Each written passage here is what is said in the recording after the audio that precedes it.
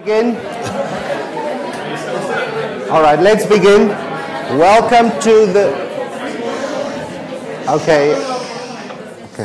Welcome to the Sussex Development Lecture Series, and welcome to those who are joining us online, who will hopefully engage with the conversation and give us questions. It is my great pleasure to introduce to you Professor Robert van Niekerk, who will be delivering tonight's talk. He is the Matthew Goniwe Chair of Social Policy and the Director of the Social Institute of Social and Economic Research at Rhodes University. He is also a Senior Research Visiting Fellow at the Center for International Education at this university. We are very pleased to have him here because he's been working for many, many years in the area of social policy, and in particular around policies aimed at overcoming inequality and developing social rights of citizenship and the good society, and looking at the factors that account for the success and failure in policy implementation.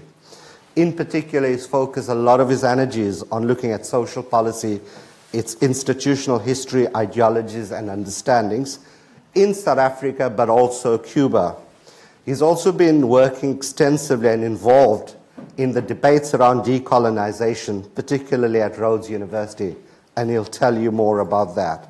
So I'm very pleased that he's joined us and he's agreed to give tonight's lecture.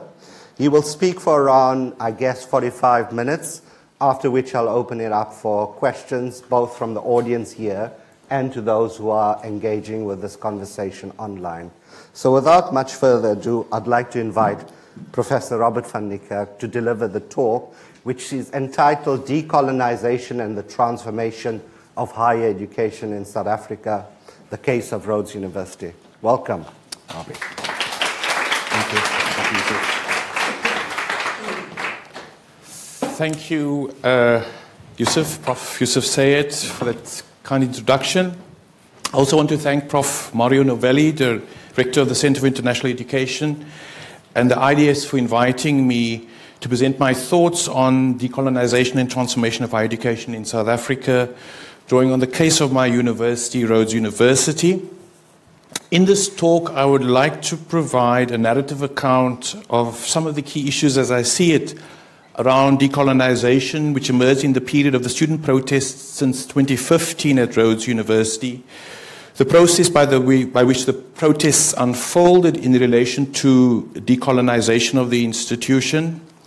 And I focus firstly, though, on Rhodes University as an historically colonial institution, and this hopefully provides a context for the discussion on and the imperatives around decolonizing the institution. Because I think one can't fully understand the imperative to decolonize the institution if one doesn't have a fuller sense of the flavor of the institution as a colonized institution or historically colonial institution. And I focus for the purpose of this talk on the key actor, the students, and how they frame the issue of decolonization, how this was raised, and how this was resolved or not. And then I conclude with an observation on the decolonization debate in relation to ideals of emancipation, drawing on the recent experience of the university. So firstly, a description of Rhodes University. Rhodes University was founded in 1904 as the smallest of the 4 historically white English-speaking universities in South Africa, described in a later period as open universities, and this is the era of apartheid. The other 3 being the University of Witwatersrand, the University of Cape Town, and the University of Natal.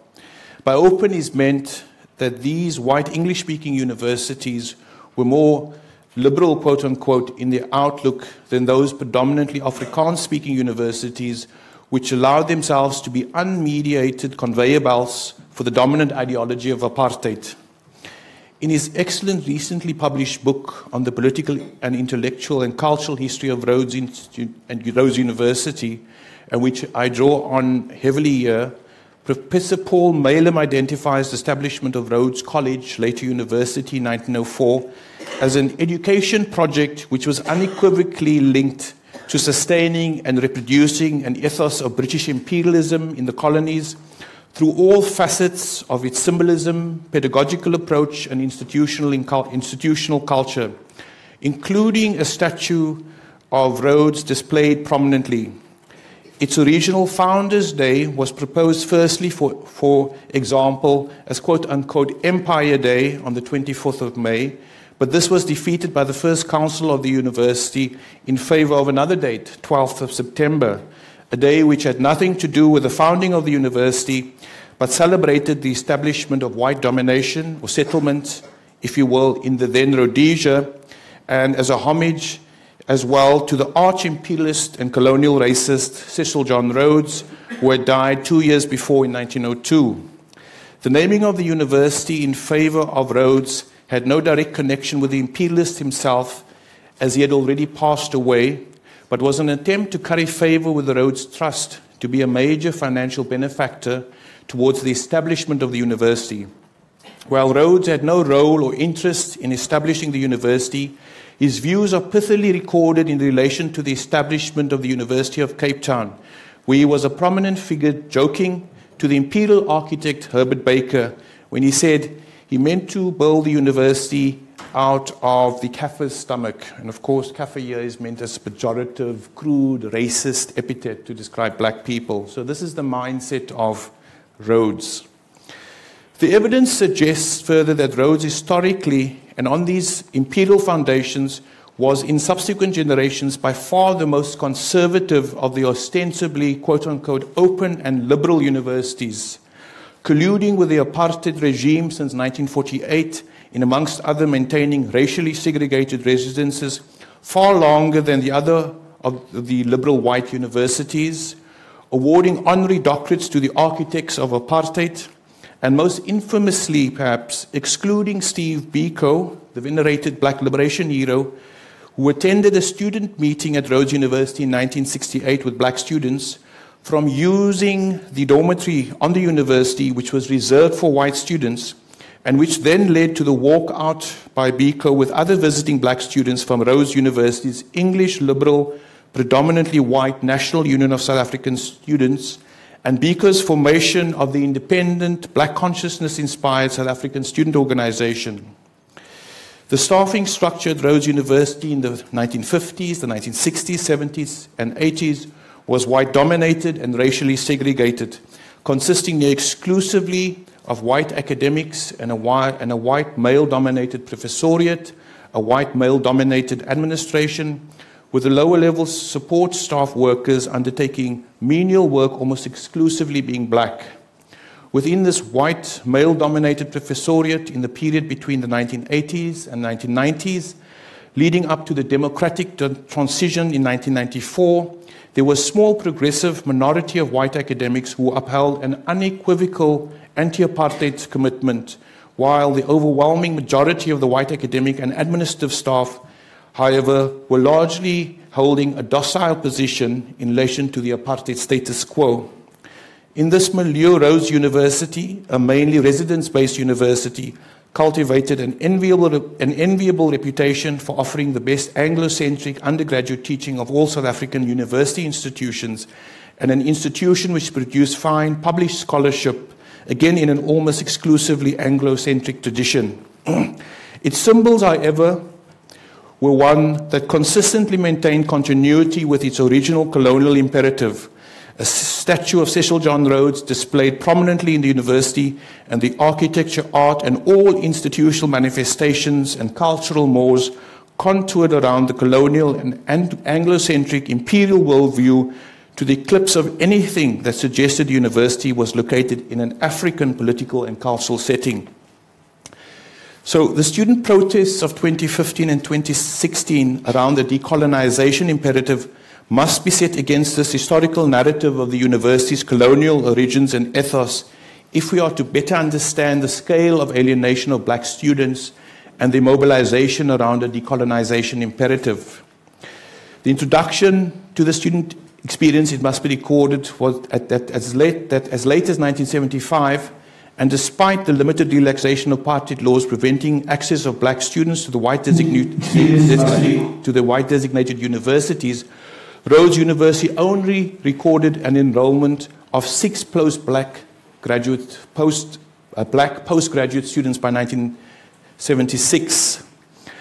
The experience of black students in this time is reflected in the observations of one black student, now a prominent progressive journalist and writer, Zubaydah Jaffer, who recorded the views of a white housemate in an official university residence that she occupied. And she says, and I quote, hailing from a school in Pretoria, she said, this is the student, the white student, that she was shocked and could not understand why we as black students were at Rhodes.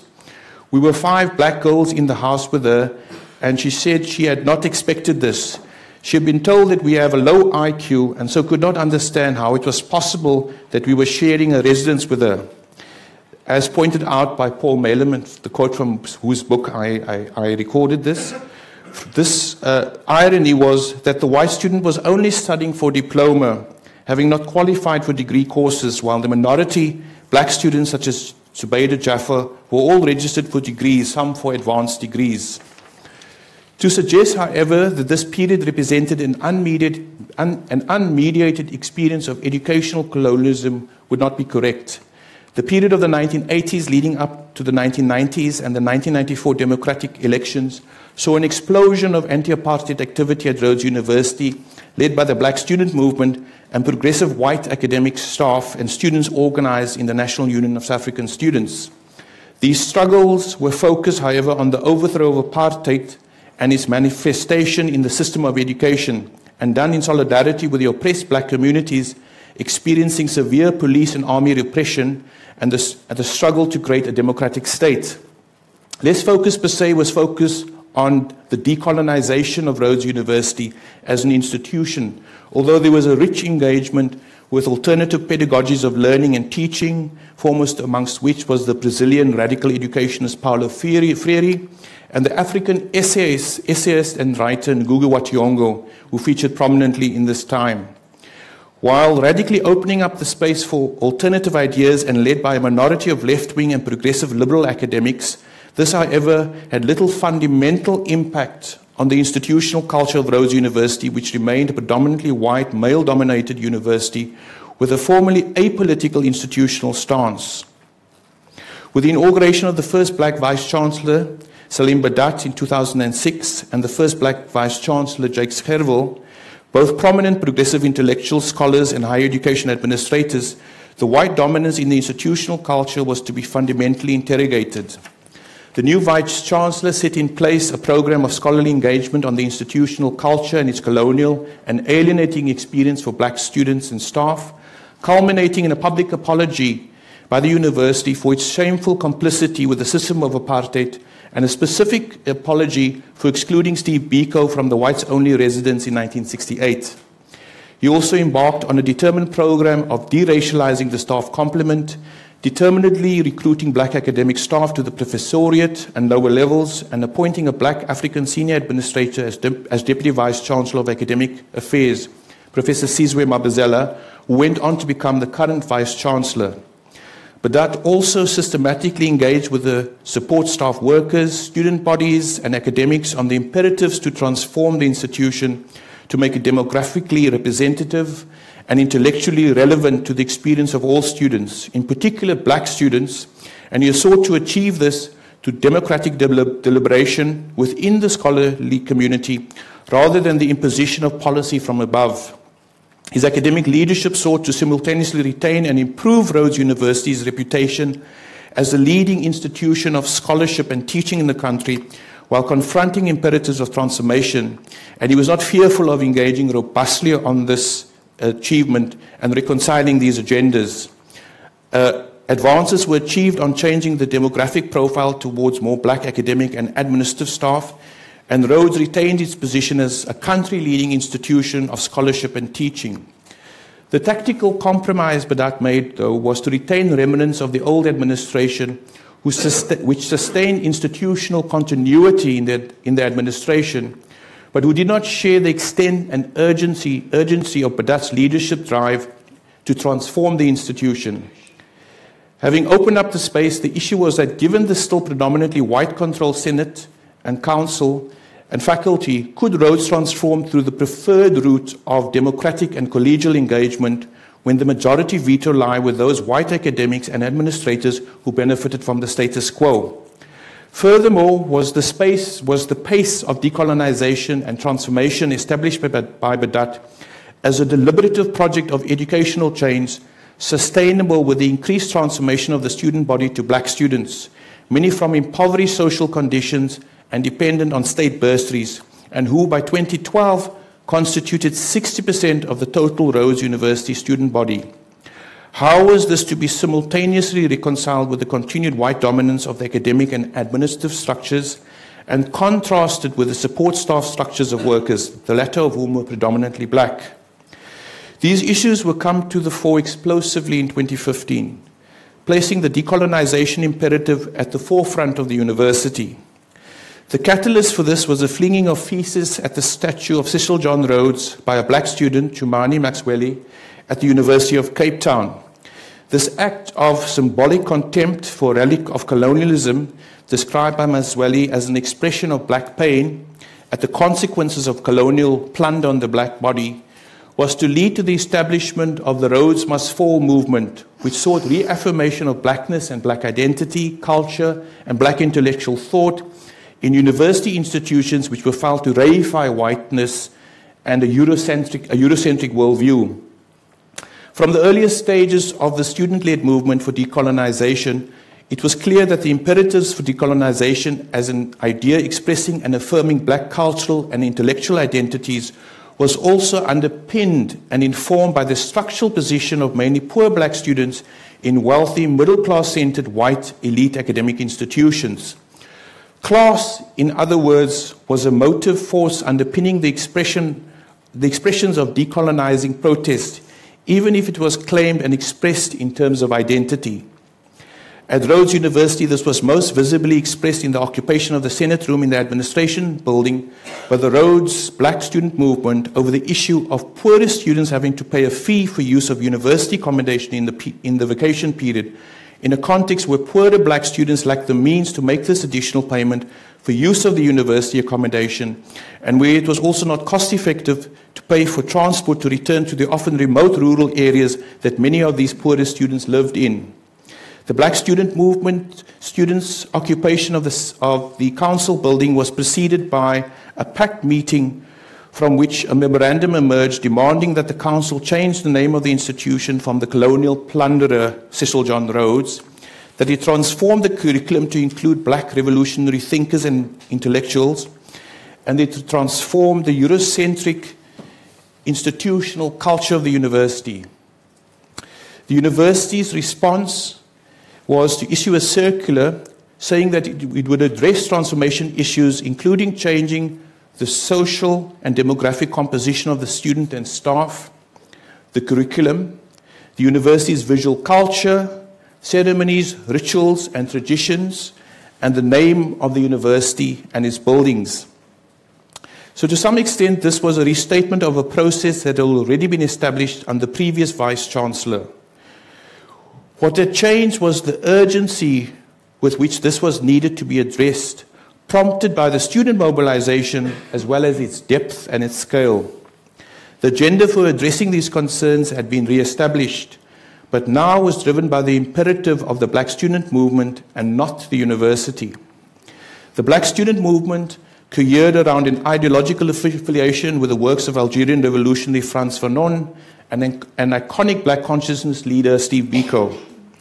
Significant elements of this emerging black student movement was that it had a rotating leadership and therefore did not consist of one leadership center, that women students played a very prominent role in articulating the ideas of the movement and providing tactical and strategic leadership, and that affirmation of LGBTI sexual identities and opposition to heteronormativity was raised at the very earliest stage as a central concern in forming political identity within the student movement, and that social media such as Facebook performed a central role as a mobilizing and organizational tool within the movement. The new Vice-Chancellor, Sizwe Mabazela, in response to this mobilization, indicated that the issues raised around changing the name of the university needed to be resolved through democratic and deliberative debate and discussion, and a task team was established to examine the issue and canvass the views of the wider section of the university on the changing of the name from Rhodes. The task team was disbanded, however, due to practical considerations, and this process has now been superseded by a statutory institutional forum, which was similarly tasked with canvassing opinion widely on the name change amongst the different constituencies. In the interstices, however, the university's name has now been de facto delegitimated by the Black student movement, and radical academic and administrative staff aligned to this movement who now refer to the university as UCAR. So that's UCKAR, meaning the university currently known as Rhodes. The Black student movement, meanwhile, having principally mobilized around the issue of accommodation, continued to occupy the council chambers for a 37-day period, after which they left.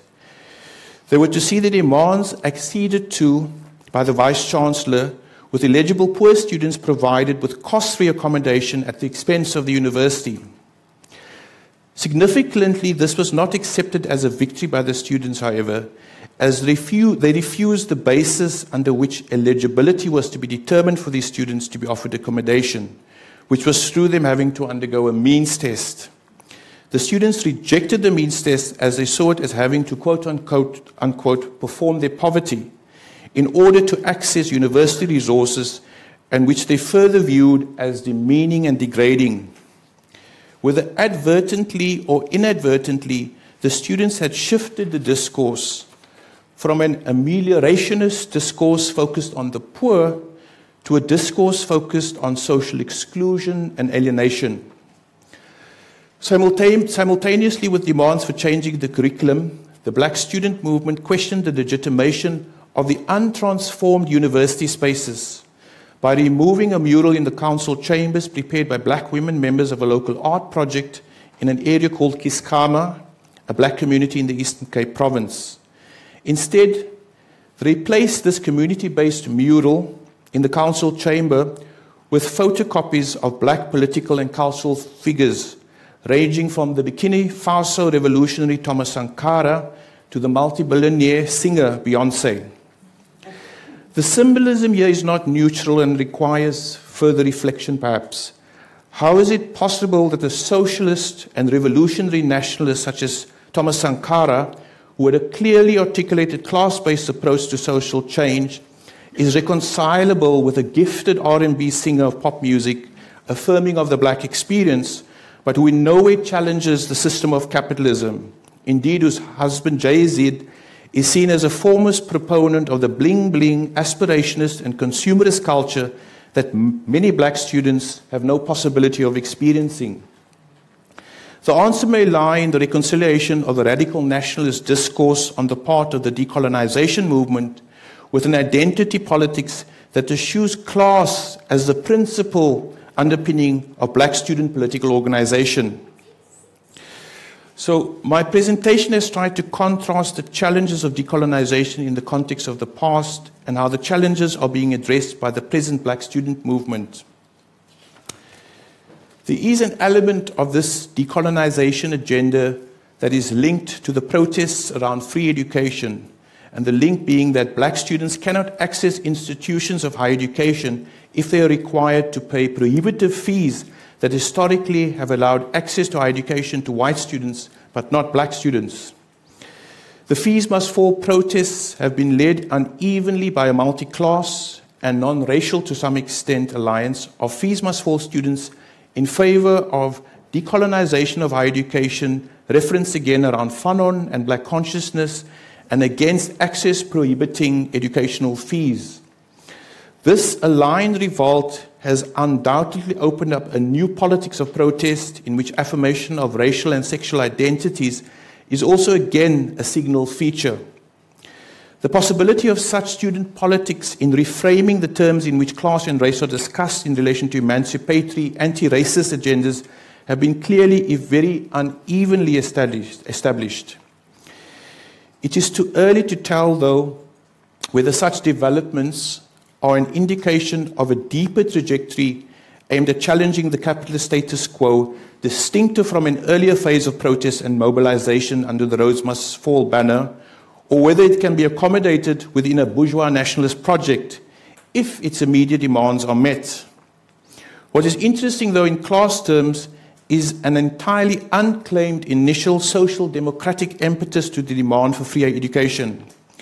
The student opposition movement was constructed as a multi-class and, to some extent, again, a non-racial alliance of students campaigning for universalized higher education, regardless, at least initially, of the differentiated class position of the constituent elements of that alliances and their quote-unquote ability to pay higher education fees. While the position of this alliance as transcendent of class relationships should not be overstated, it did, however, point to the possibilities of more or less contingent political alliances that could be forged around the universalization of a public good with a substantive redistributive imperative of strategic value to the working class and the poor, albeit a minority until earlier stages of education are themselves reformed. The alliance's objective of securing universal free education was later reframed, however, as a more selective demand for free education for working class and poor students only, with complicated sliding scales of fees linked to the ability to pay, thereby reinserting differentiation through higher education between middle class, working class, and poor students.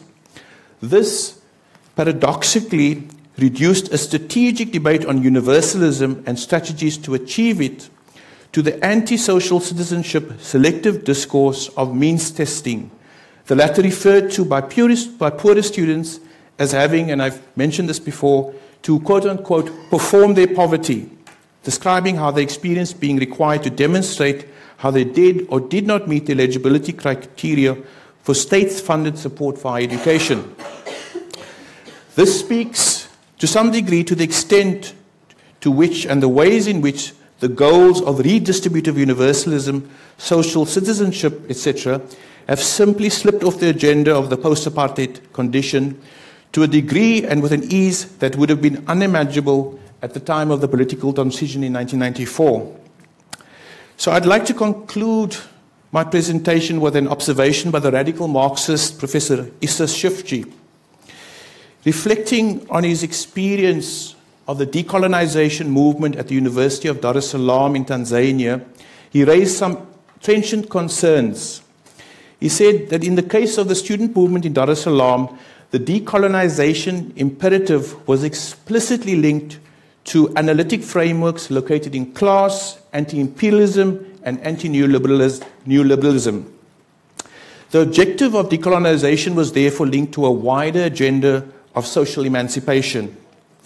His concerns in his observations on South Africa was that these analytic frameworks were either not engaged with or were too embedded to be meaningful, and he feared that the decolonization project could therefore easily be transformed into a narrow project of nationalism that replaced the old order of colonial symbolism with a new nationalist order, but still retaining the underlying structures of class and capitalist inequality.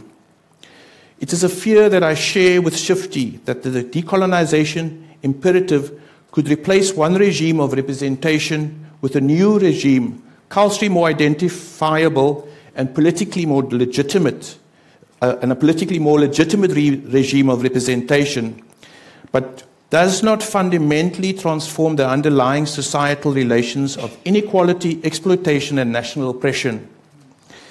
It is a question the black student movement will need to address as it further evolves on its legitimate decolonizing mission. Thank you.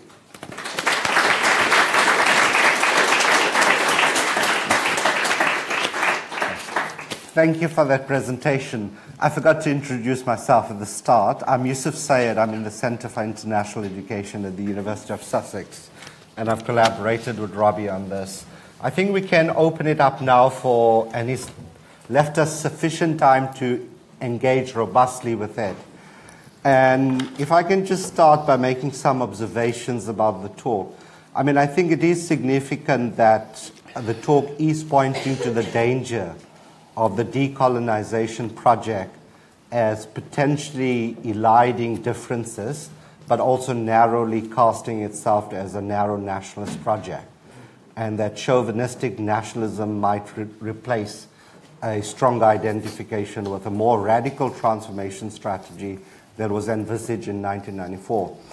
I guess the question I would throw back to Robbie as he's reflecting, and before I open up, is to ask, why did it emerge in 2015 and 2016? What was it about the political context and the socio-economic context in South Africa around 2-3 years ago that saw the emergence of the Rhodes Must Fall and the Feesmustfall campaign? And what are the organizing ideas and principles behind this if it's such a leaderless movement? Where does it draw its intellectual resources and sources from? I think it's those kinds of issues that I'd like to throw open for discussion. I also think that I want to challenge the perception of focus only on higher education, because fundamentally there isn't a discussion and a debate about decolonization of schooling. And in fact, many of the student leaders in the research we've done suggest that they come from very elite private and public schools in South Africa. So the question is, what about the decolonization of schooling and the decolonization of the schooling curriculum in as much as the decolonization of higher education? And in particular, my particular pet project, what about teachers and the decolonization of teacher education? So with those remarks, which you don't have to answer at this stage, I will throw it open for discussion, and I think we'll invite a set of 3 or 4 questions and then give Robbie a chance to answer. And also, hopefully by then, we'd have some online questions and comments as well. So if you want to speak, please just raise your hands. Just introduce yourself and then go ahead with your question, stroke comment. Tony. Yes, I'm absolutely. You need to use the mic because we need to record it. And this whole issue which you've been raising about power of free air and Gupi Wathiongo in Kenya, the decolonization of not only knowledge content but knowledge and process. I wonder whether you might like to comment on that. What impetus has there been to move from a model in which knowledge is given by an expert and is then transmitted to passive learners to one in which knowledge is constructed in dialogue between learners and teachers? Has that transformation of curriculum process being one of the issues you've been talking about? Thanks. Any other comments, questions? Okay, over here, and there's 2 and 3, so we'll take a set of 3. On the picture of the PowerPoint slide, there was the protest, and in the background it said Marikana. I was wondering how Marikana and then struggles of working class people in South Africa were included in the movement and were picked up as well, in order to broaden it, maybe. Yeah. Okay. Let's have a question here in front as well, on my right. I have 2 quick questions. The one is about the process of renaming the university currently known as Rhodes. You mentioned in the presentation that there had been a task team, but it's been disbanded. So I just wanted to know where in the process that is at the moment. And then the other question that I had was about minimum initial payments.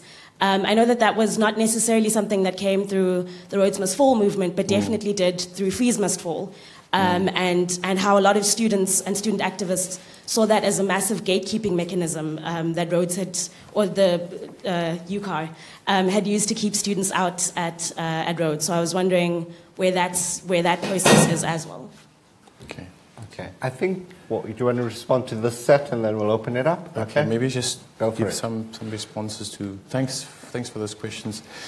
So I think Tony, what you're pointing to is the process by which knowledge is produced, and whether that's also questioned in terms of not only what's presented as valid knowledge, in terms of decolonized knowledge, reflected in intellectual thinkers, black intellectual thinkers like Ngugi wa Thiong'o, Thomas Sankara, Amilcar Cabral, but also whether there's a process of establishing a new kind of knowledge, perhaps drawing on these fonts.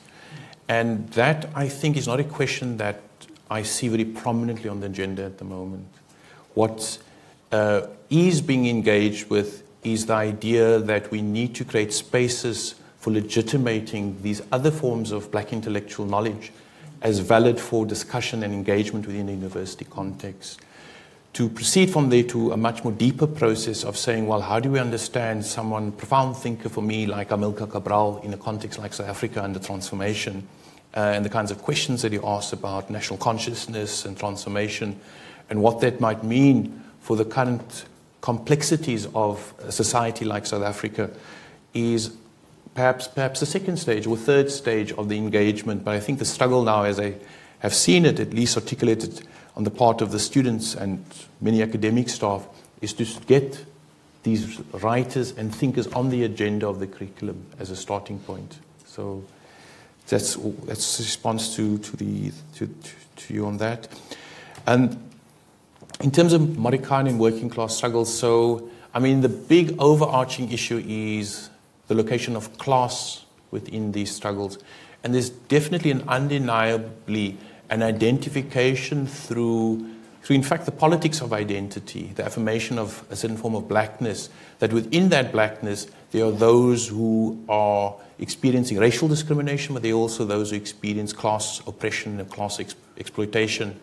And Marikana in that context becomes a potent symbol of students connecting their own struggles within the university context to the struggles of workers. But of course, students are to some degree limited by their own class positionalities, the opportunity that higher education gives them to aspire to secure themselves into professional positions within the wider society, which in some respects delinks them from the struggles of workers, working class, the working class more broadly. But that is not to say that there's not a sustained attempt to make the links, certainly at the symbolic level, with those social struggles. How those struggles actually get linked to in terms of struggles external to the university, worker struggles external to the university, is something that is still, I think, quite unrefined or unengaged with in a systematic way. But certainly it is identified at the symbolic level. So students will have events in solidarity with workers from Marikana. They will engage with events that affirm the struggles of black workers in the context and perhaps the limitations of a knowledge creation institutions. How this directly then impacts on the struggles outside the university institution is something that's at the moment less clear or less clarified. And then some questions on the struggles at Rhodes. So the process of renaming has gone through fits and starts. The imperative to change the name of the institution, of course, has got a long history. It preceded struggles in 2015. There were attempts in the 2000s to change the name of the institution. I think it's a problem of how you reconcile the changing an institution with a colonial legacy like Rhodes University in the context where you have a predominantly white professoriate, have a predominantly white academic staff, and try to do this in terms which are understandable as a knowledge creation institution, which is democratic collegial discussion and engagement. How is it that you're able to achieve that objective of renaming the institution through consensus when those who are most vested perhaps in retaining the name of Rhodes, and not necessarily, one is to say, with the intention of sustaining his racialized legacy, but because of the historical import that they might hold to the name over the long period? How do you change that democratically? And so a lot of the imperative to transform the name, to get the debate around name change shifted, where it becomes a real debate with a real chance of transforming the name to one that is more legitimate or acceptable or relevant to the the nature of the current society, is something is reflected in the fact that there is this institutional incoherence in moving forward, in getting to a place where the name can be deliberated on and changed. So the initial impracticality of bringing a high-level team from across the country, busy people, to being part of a process of thinking through how the name could be changed was then disbanded because it just proved impractical. It was a protracted period. They could not make those commitments. And then it was shifted to the institutional forum, a statutory body, which the university is obligated to establish in terms of a mandate from the government to reflect on institutional imperatives and the extent to which they've changed in the institution. And although there was a process discussed there about how the name was going to be discussed in terms of the changing of the name, or the possibility of changing the name, and talking to different constituencies, the alumni and so forth, it seemed there has been some traction in speaking to some of these constituencies. But there's no final conclusion at where these sets of consultations are going to come together and how are they going to be validated in terms of the historical experience of different communities within Rhodes University and how they come at that name change. So obviously black students, black academics, like myself, who would have a very different position on the naming of the changing of the name of the institution, given how one would view Cecil John Rhodes as a colonial racist, and the imperative, therefore, to change the institution, to consider other names, perhaps Steve Biko, that is constantly stymied by a process which does not seem to get institutional traction. And perhaps one has to ask the question about whether the name change debate can be divorced from struggles by students, by staff, who see the necessity of transforming the institution and taking the imperative away from the institutional fabric and to keep the issue of the name change alive through these popular struggles from below. So at the moment, it's in the institutional forum, and one has to still wait to hear where things are going to move forward in terms of shifting the debate on the name change. And then importantly, you point to the minimal initial payments, and that's the payment that students have to make upfront when they come into the university. Many black students can't make that payment, but their continued access has been predicated on the initial payment. But there the university has gone a deal in addressing that by removing the underpinnings of the initial payment and allowing students to access the institution without the minimal initial payment being a stumbling block to entering the institution. And that's a consequence, of course, of many struggles that has occurred over the last 2 or 3 years to shift the agenda of payment and access. I think that's the first set. Thanks. Let's open it up for more questions at the back, Mario, then in front on my left. First at the back. Anybody else? Thanks, Robbie, for your talk. I wanted to ask a question about whether what you're describing is also a kind of intergenerational conflict within the left, in terms of a kind of young body of students emerging who are not only challenging the orthodox establishment, but they're also challenging what they see as a somewhat redundant and stagnant Marxist left in South Africa, because I get this kind of overtone that's not dissimilar from, you know, if you go back to 1968 and look in Paris, the difference between some of the students that were drawing pictures and psychoanalyzing the struggle, whilst the kind of classical Marxist movements were saying you need a party, you need an organisation. And I get the kind of sense, and for me I think that we on the left, the older generation, also have to recognise that there's something very much absent within Marxist discourse around culture and the importance of culture and the kind of embeddedness of that culture and the need to reinterrogate it.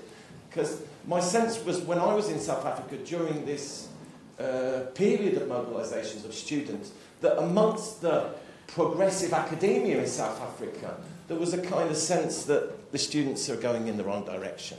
they're going off, and we're not necessarily supporting them because they're kind of, in a sense, deviant left, you know? And I wondered if, you know, if you felt that that was part of that discussion. I mean, I know there's a big discussion about the kind of white establishment, but I also think that there's something inside the left that puts its distance to some of the cultural, the rebirth of Fanon and those discussions, which, at least for myself, I find interesting. Thanks. Yeah, in front on the left. Thank you very much for a really interesting presentation. My question is one more of a curiosity, which you may or may not know the answer to in specific.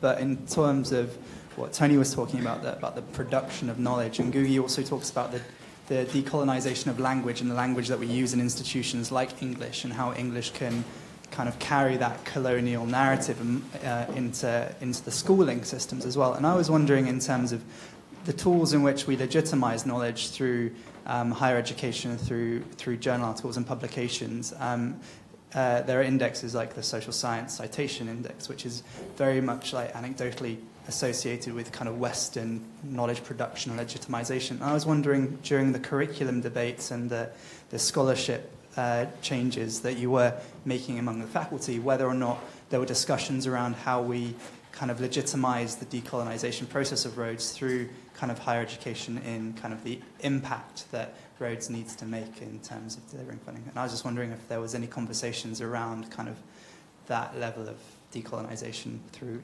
journal citation publications and the impact of higher education from Rhodes as an institution, and to what extent that was a limitation to the Rhodes project. Okay.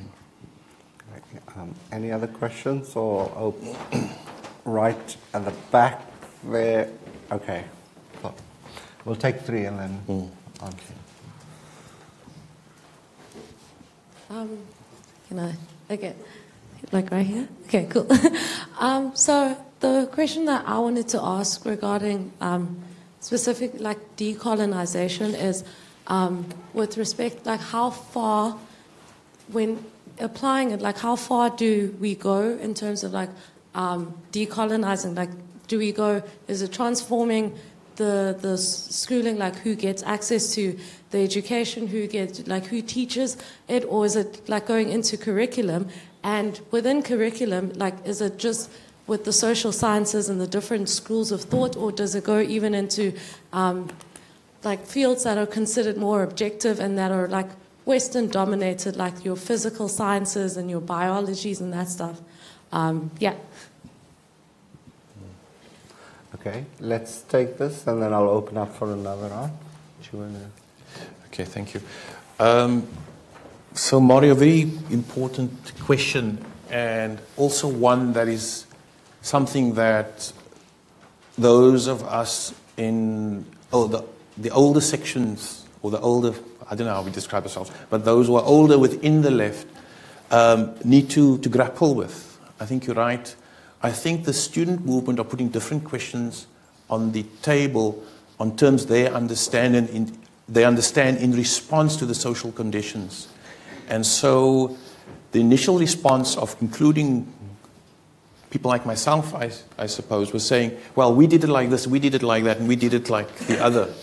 And the students' very trenchant response was, well, what outcomes did it have? Because why are we still in the mess that we're finding ourselves in? Shouldn't we be looking at new kinds of tools? And that led me to think that I need to be quiet and listen to the students and how the students are framing the debate around transformation, and to learn from the insights that's provided by their own observations without imposing some kind of supra-understanding of how this might fit into some kind of typological framework that's more understandable in terms of either Marxism, Leninism, Marxism, Trotskyism, or any other kinds of Marxist methodological framework, if one was to pose it in those particular terms. And I think that has been very helpful. And one of the examples I cited was how the students framed the struggle around free fees. They were saying that we all unified as a movement to achieve the social goals of free fees. And we, in the first instance, are unconcerned about the fact that my comrade next to me fighting for free fees might be middle class, might be more affluent than myself. It's the fact that they're willing to go shoulder to shoulder to achieve the social objective that's important. And in the response, in fact, curiously, paradoxically, both on the right and the left, but how can you frame it in those terms? You're also giving access to resources to the wealthier. Shouldn't we be putting all the resources into those, quote-unquote, who need it? But the students are not framing it in those class terms. They are saying the basis for the movement are those who cohere around the goal. So I thought that was very interesting because I'm thinking, well, should we be rethinking our notions of class and how classes are articulated in response to the imperative that these students are putting on the table? Because what they also might be saying is we're also wanting to construct a new idea of a future society. Now, it's not something that I'm comfortable with because I see class as very essential to my understanding.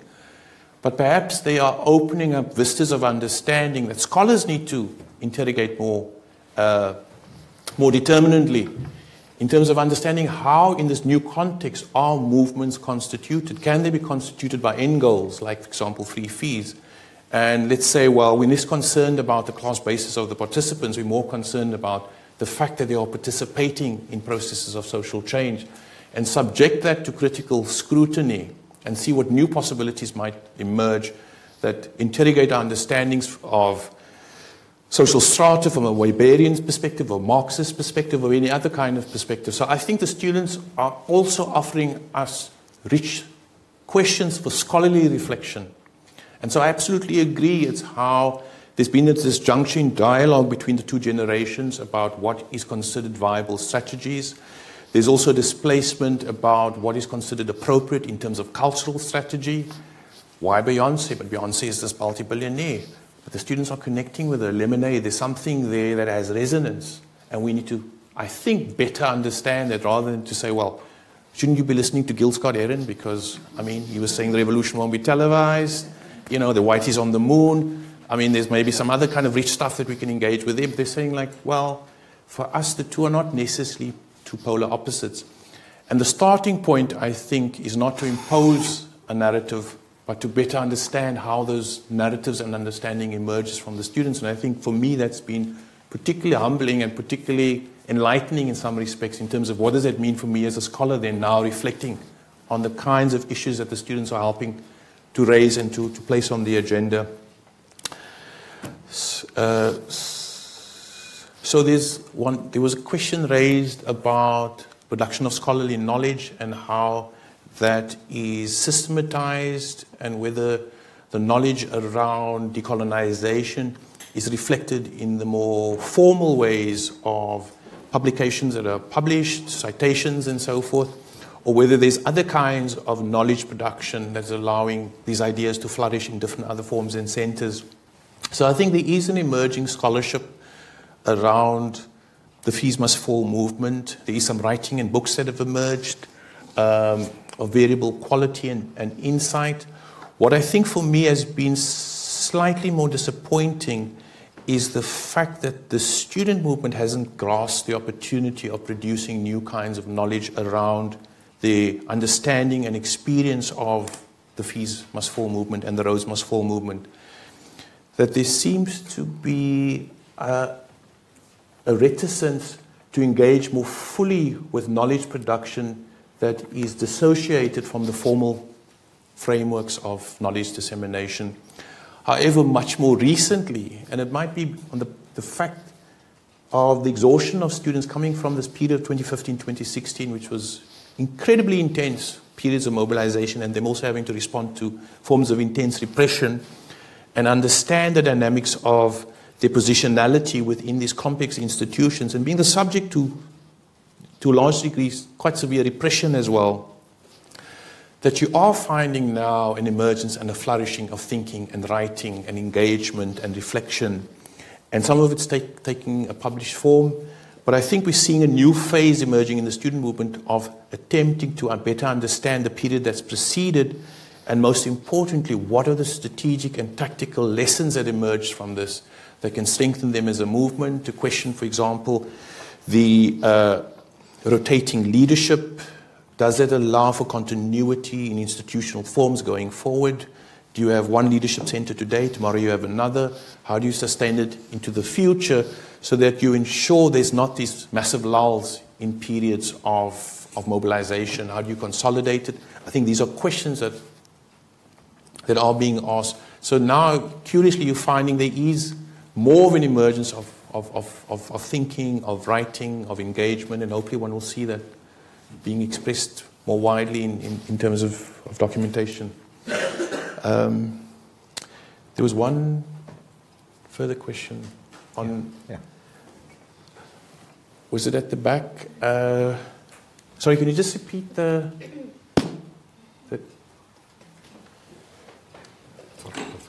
Could you just repeat your question again, please? So I was just asking about, like, how far decolonization and transformation goes. Like, does it go into curriculum? Okay. Yeah. Yeah, thanks. So I think you asked a very important question because, of course, a lot of the discussion around decolonization has been located in the humanities. Political scientists, sociologists are engaging with this issue. And it's a question of what happens to the hard sciences and how do they frame themselves into this debate. And so perhaps the response to that is what one scientist working in biomedicine was saying. It's saying, look, it's not so much a question of the fact that our knowledge production doesn't allow us to engage directly with issues of decolonization. It's much more a question of our science being used for socially transformative purposes and whether the science that we're producing is relevant for the transformation concerns of our wider society. Is it contributing to transforming South African society? Is the science that we're developing contributing to new forms of knowledge that are helping working class and impoverished sections of our society lead more meaningful lives? And so I think the framing of the question is perhaps not so much, in a sense, how is that knowledge per se produced in the hard sciences, but for what social purpose is it being produced? And there, of course, it talks to a lot of issues about the commodification of that knowledge. Is it going to serve big capitalist industries, pharmaceutical industries, or is it meeting the healthcare needs, for example, of the local community? So maybe that's one way of reframing the contribution of the hard sciences to some of these imperatives around decolonization. Okay. I'm going to open it up for questions, but we've got several online questions that have come too. But I do want to make an observation, and I want everybody to come back to me on this, is the question we're not really asking is who does the decolonization of the curriculum? Who's the institution or the individual? I put this in the context that 97% of the professoriate at UCT is male and white. And this is 23 years after democracy. Now, while there's no easy association and no obvious association between race, ideology, and political views, but the fact is, as Henry Garuba points out in UCT's case, and in Rhodes' case, the professoriate is overwhelmingly white, who've been there before the end of apartheid and continue to be there, who set up the very rules of what counts as knowledge and what counts as publications and where you publish. And so I think we do need to confront who does the decolonization. And UCT has the experience to draw on. They have the entire Mamdani affair in the early 90s where they did make an attempt, and it wasn't accepted by the university. So there are antecedents to the decolonization debate. But I think it's a challenge to the audience, but it's also a question to you. But let's take those questions from the online. Okay, so we have two comments. The first is from Oluwatoyin, who was asked if the professor could talk some more about the idea of performing poverty. And the second comment is from Mufumu, who says, I often find decolonization of education rather a complex idea. How do those advocating for it define it so that it is free from mundane academic curiosity? Okay. I think those are good questions. I won't open it up. Let's answer these two online questions and then we'll throw it out to the audience physically here. Okay. Well, I think the latter question is one that should actually be opened up to students, because it seems to be more directed at the students than to myself, but I'll give it. So performing poverty, it's essentially a challenge to means testing. The idea that as a poor student, in order to access resources, that you have to describe the fact that you are within a certain means. And so you have to declare to some degree your status as a poor person. And in the process of undertaking the means test, that's deemed as the performance of poverty. Of course, in the British context, the classical writer on this was Richard Titmuss, who himself railed against the idea of means testing because he saw it as separating out the idea of social citizenship as an inclusive citizenship, where some citizens are defined as a category called poor and therefore have a status that suggests that there has to be actions on the part of other citizens to free them from some form of social condition that is essentially viewed as a stigma. And he counterposed this form of selective provision to universal provision, where every citizen has the same access, the same entitlement, the same quality of services, healthcare services, income maintenance services, or education services.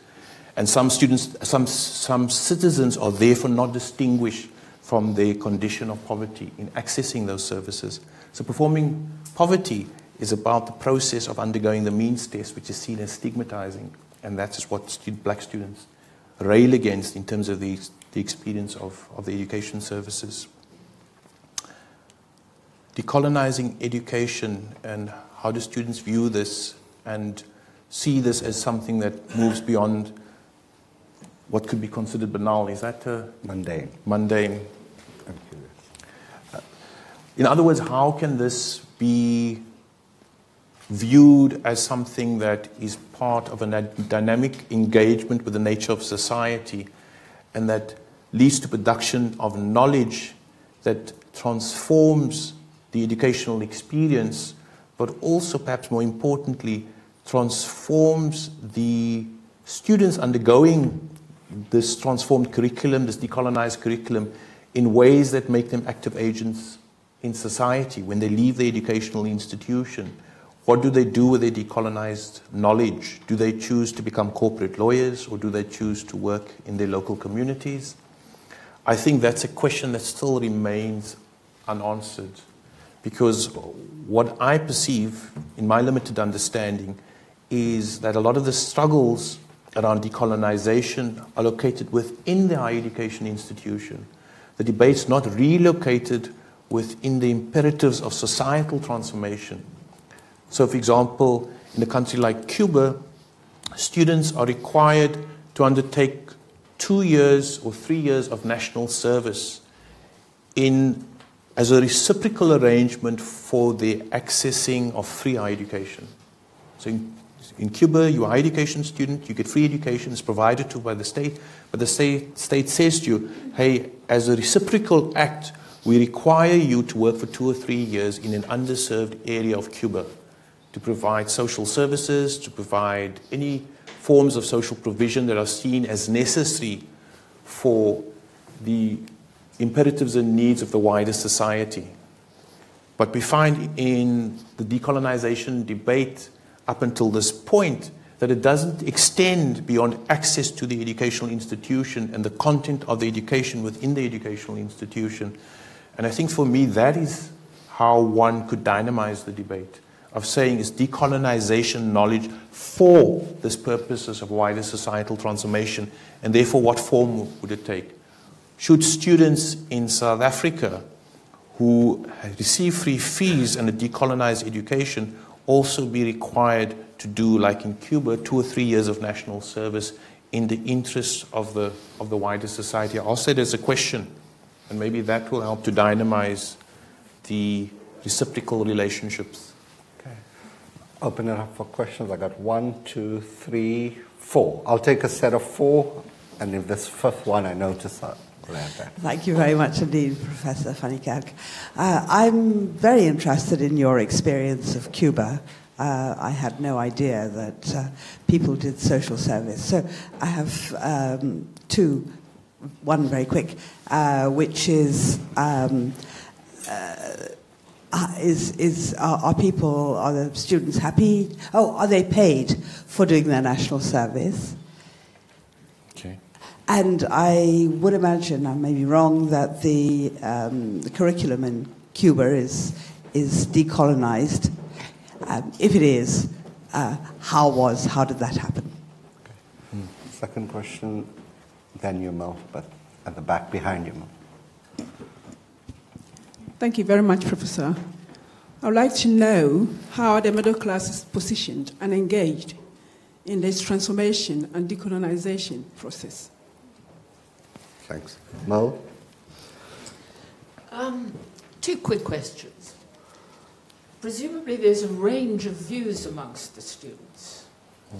How much support is there, for example, for the view that you shouldn't have a means test and therefore the middle class students will be exempt from fee paying? Because that is it a contested issue? And has there been at Rhodes, as there has been at UCT and WITS, a lot of disruption on the campus, for example, of teaching and of writing exams? And insofar as there has, again, what has been the response and range of views amongst the students and also amongst the staff who on the whole have supported the students? Okay. Last one, Anna.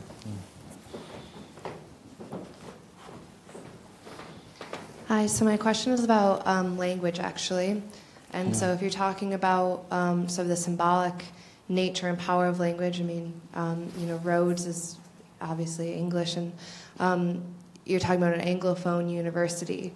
And so at what point is there this tension? What is the response to the tension between wanting to decolonize the language of the university and transform it from being Anglophone to the native language in the area, which I'm understanding is Xhosa, to like also not being exclusionary and becoming xenophobic, not necessarily xenophobic, but sort of flaring up. I know during this time there's also a lot of xenophobic attacks happening that are sort of separate, but it's sometimes sort of flared up as a result, I guess, or instigated by the protests at the time, of then, if you change language, it becoming exclusionary to students who are from other parts of Africa who are coming to South Africa to study, who might be Anglophone or Francophone. So if you could just maybe speak on that tension a little bit and what you do about it necessarily.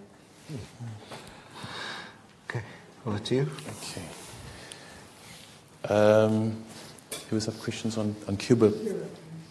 So in Cuba, the students undertake the national service, and it's not remunerated. It's seen as a reciprocal exchange for the fact of their free education. Of course, in Cuba, the system of remuneration for academic staff is also demonetized. So professors, academics earn something like $30, $40 a month. The conception of remuneration is not structured around the status distinctions and so forth. And decolonization of the education system. So, of course, Cuba had a revolution in 1959, and the revolutionary movement that came to power reconceptualized the role of higher education in relation to specific forms, to specific social needs, privileging, for example, science as needing to be directed at solving problems of increasing the sugar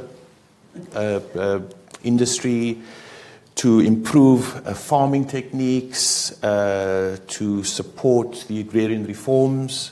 And so knowledge production is geared towards key social problems that are identified as in relation to developing the revolutionary project, so to speak. And of course, Cuba's invested intensively in medical training, so it's got thousands of medical schools across the country. And also, and I think is an element of the decolonization of the education, which Cuba points to quite uniquely, it sees its model of decolonization as not limited to Cuba itself, but one that is responsive to the needs of the developing world or the third world. So you have many doctors from countries in Africa undertaking their training in Cuban medical schools, purposefully undertaken by the government of Cuba with the intention of supporting the projects of social transformation in those societies. So it's in some ways an international model of social solidarity. How are the middle class students, did you ask, engaged in the project of decolonization? Well, I think there for me, again, interestingly, what I observe in the Rhodes experience is that middle class students, at least black middle class students, and many socially interested white students are fully excited and engaged in the project around understanding the university, the university as an institution in the context of the wider society, and the imperatives to transform the institution from the symbolism of its colonial past. And I, to some degree, at least with my own black students, don't see a distinction from them in class terms in how they participate in trying to understand the decolonization project. So I think it opens up questions about how one understands class in relation to some of these concerns around education, educational change, and maybe moving away from these fixed, bounded, class-based categories and how knowledge is produced within that educational context. Student support for means testing. So in a home observation would be that students have a sympathy for the other students, poorer students who are saying we don't want to be subjected to means testing. I think there's a sympathy for saying we need to eradicate forms of behavior or rituals that are required that are considered degrading or demeaning. And some observation is that there is not a hostility to eradicating that means test, if by implication the concern is that middle class students would be saying, well, we have to absorb the payment or the costs for these students, these poorer students, in terms of their differentiated ability to access education. I don't myself observe a concern on the part of middle class students on that basis. Is there the response of staff and students? There was some of your second question. About the protest. Has there been much disruption? Yes, to disruption. And what has been the response? The range of views is really, amongst the students, is really what I'm trying to understand. So, of course, you have a mixed student body, so how some students might become at the attempts to disrupt the institution as opposed to other students who just want to, for various reasons, undertake the academic activity, who could be described either as apolitical or whatever positionality they might hold in terms of the student protests and want to be left alone to undertake the academic activity, obviously are finding themselves on the other end of the spectrum from those who are mobilized to transform the institution from their own positionality, either as black students who are observing that the institution is not welcoming to them, or it's not accepting of them, and needing to act on that, or any direct experiences within the institution of either racism and so forth, and therefore needing to engage in some form of agential action to transform that condition. And so it's a difficult question to reconcile in terms of the complexity of the student body. But as a whole, you'll find that within the black student sector, there is an attempt to engage with the issues of disruption and saying, well, why are we needing to disrupt? Because we want to transform the institution and we want to transform it with a greater sense of urgency than what is displayed. And there's a part of other students who are saying, well, we want to continue our academic activity, and obviously the disruptive activity is not allowing us to undertake that. That often can lead to forms of tension.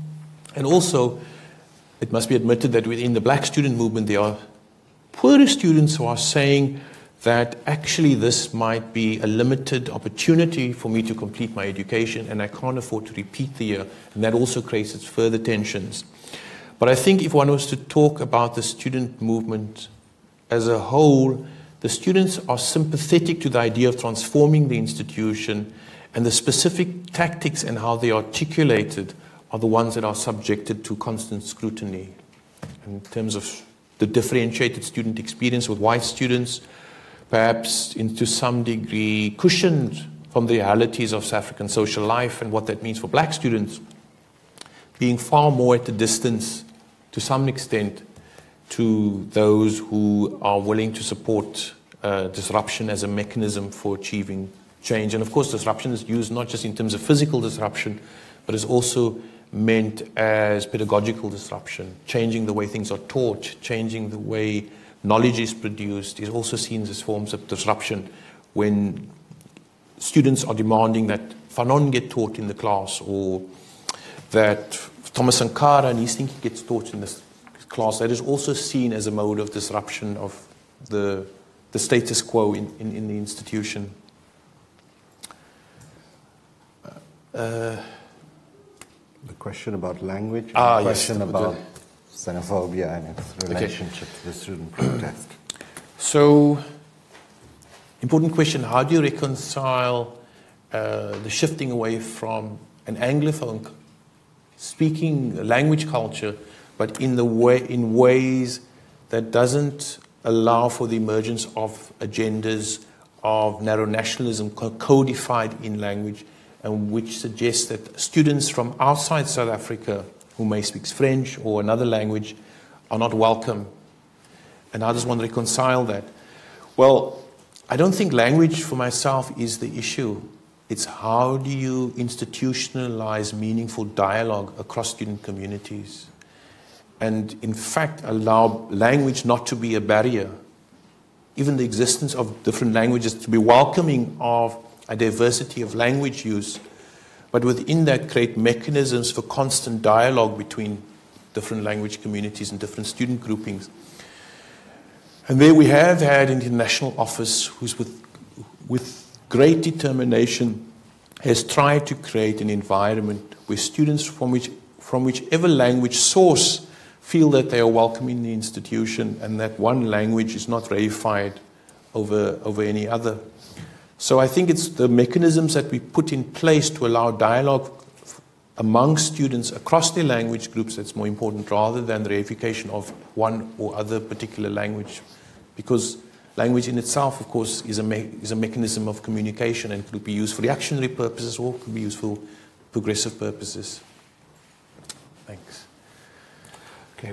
We have time for one or two last questions, and then we'll try to wrap up. There's one over there, and anybody else has a question? One right at the back, Kate. So we'll take those two, and if there's anybody else, please let me know. Thank you for your lecture. I saw, as you said, many white students, non-black students were also engaging with these activities. And sure.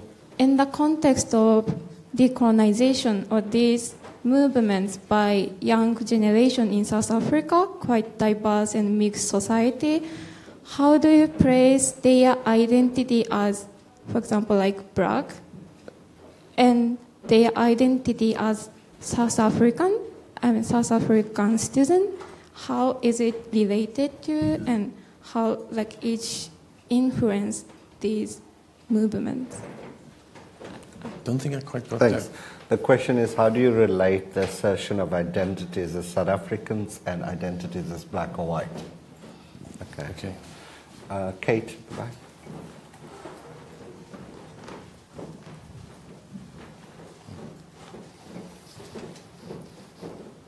Thank you. I was just wondering how gender fits into all of this. I think you mentioned it at the beginning, but I just wondered, and apologies if I missed you saying something more about it.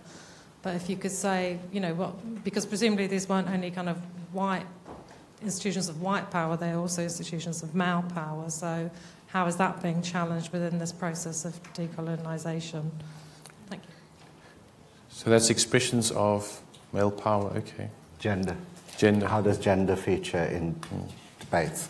Let's take that question over there. Yeah, thank you for your really interesting lecture. maybe it would be interesting if you, and I don't know if you can... Yeah, thank you for your Okay. If you... I'm just wondering, as a School of Development Studies that is in Britain, which is a former colonial power that still studies under research many of the former colonies of Britain, and still charges international students significantly more, so that school students coming from developing countries are paying significantly higher fees. And a whole whack of other colonial practices that I would say we also have at IDS. It would be interesting to hear if you could provide some suggestions on what we at IDS can learn from the movements for decolonization at the university formerly known as Rhodes. Okay. All right. Are there any last questions? I think let's take these questions and then head towards wrapping up.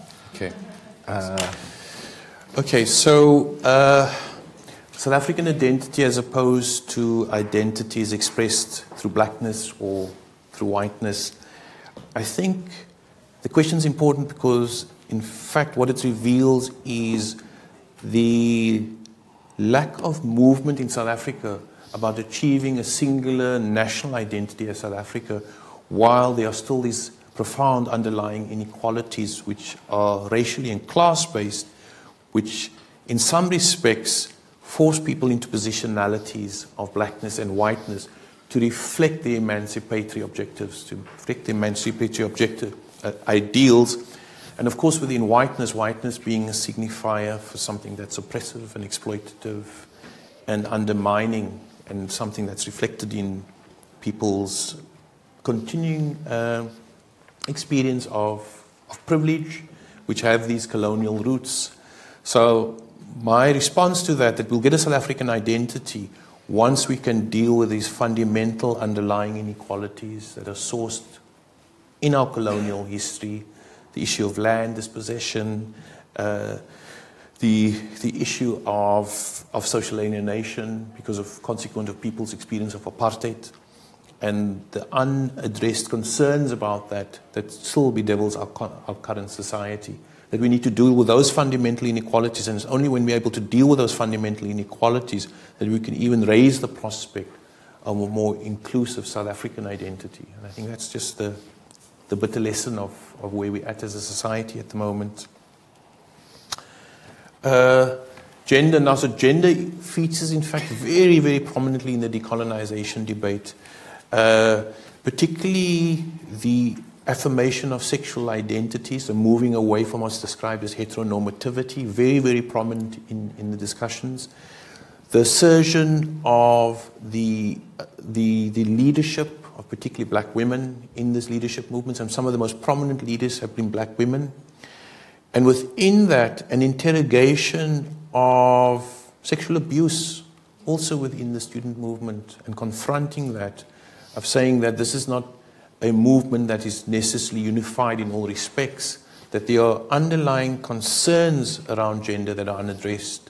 And so that even within the black student movement, that men and women don't participate equally in the context of unresolved issues of sexuality and gender. So I think all these issues are coming to the fore very prominently, and for me what is most, what I take a lot of courage from is that black women are being very militant and uncompromising about this, uncompromising about any sexual abuse that they are seeing, and reasserting their right to have this dealt with in an unmediated way. So I think that the issue of sexuality and gender identity is very prominent in this, and it's still to some extent unresolved because, of course, it reflects underlying relations of patriarchy that remain unresolved in the wider society, not just in South African society, but all societies. The lessons for IDS from UCA. I have to be very careful here because I'm the guest of IDS, of course. And you are being recorded. I am being recorded. I think more positively, there are a number of lessons that can be undertaken. I think I would want to respond to this primarily, though, as a scholar, and to ask the question, to what extent does the intellectual agenda of IDS, and I have no reason to doubt that it may or may not be the case, does it reflect thinkers who come from an experience that are outside a particular Eurocentric or Anglocentric worldview? To what extent is IDS engaging with the thinking of Amilcar Cabral or Thomas Sankara as particular figures who provide insights on agendas of social change in, say, for example, African society? And how meaningfully is that engaged with? And what insights does it provide for the policy agenda or not? Not so much these particular figures, but the kinds of unanswered questions that are represented by their writing in a particular period in African history before this was displaced by the agenda of structural adjustment, which enforced a particular policy agenda of marketization, which displaced social arrangements, which attempted at universal provision of health and education, and which people like Samora Machel, Thomas Sankara, Amilcar Cabral were at the forefront of putting forward as an emancipatory alternatives. So that would be one of the things that I'd be perhaps asking IDS, how, at this particular point where there is a need for historical reflection, to what extent is that historical reflection going on in the experience of some of these earlier writers, and how are they influencing their thinking? And perhaps there are some insights that are provided through engaging with these revolutionary thinkers that might shape the research agenda in very particular kinds of ways that are more transformative. Thanks. I think we'll try to draw this to a close now. I just want to conclude thank Professor van Niekerk, because I think he raised three questions, and I'll try to answer one of the ones just posed now. One is that decolonization is not a unified, homogeneous movement in South Africa. It's full of tensions and contradictions. And amongst its contradictions is why it takes place predominantly at historically white universities, when the historically disadvantaged universities are less impacted or differentially impacted by decolonization. Because I think it emerges in a context, in answering partly my own question, is that, you know, the one thing about South Africa 23 years later is that it's more unequal than it's ever been at any single moment in time. Then it's still segmented. The social experience of South Africans are physically segmented. So, and the state is hardly, by any stretch of the imagination, largely redistributive. So I think decolonization is symptomatic of wider structural, historic, and embedded inequalities in society. And that is why I think you can also note, and it's significant, there are more strikes and municipal protests at any point in South African history than ever before. And so decolonization doesn't emerge in a vacuum. It emerges in a constellation of socioeconomic challenges which are rooted in the post-apartheid economic trajectory, which is less than equal. But I think decolonization does speak back to UK experience, and I think it speaks back to the field of development studies in very profound ways. And there are three ways we can ask the question: who does the teaching of development studies in the UK or in any field? Who are the people who are teaching it? What are they exactly teaching? And in what ways does it become less of a development industry and an attempt to secure resources through grants and other things? And to what extent does it become a genuine effort to bridge the divide between the global north and south? I also think decolonization speaks very directly in another way. Inequality within the global north is increasing. And I think it's as much about focusing on growing inequalities within UK or US as much as it's about inequalities in the global south. So I think Professor van Niekerk has certainly offered us lots of insights and challenges. And I think we do need to question the kind of development studies we're exposed to in terms of who does it, how it's done, what knowledge is affirmed, or what knowledge is delegitimated. And I think it's these kind of conversations. That's why I think in the visual you saw, it wasn't about decolonizing Rhodes, it also was tagged Black Lives Matter.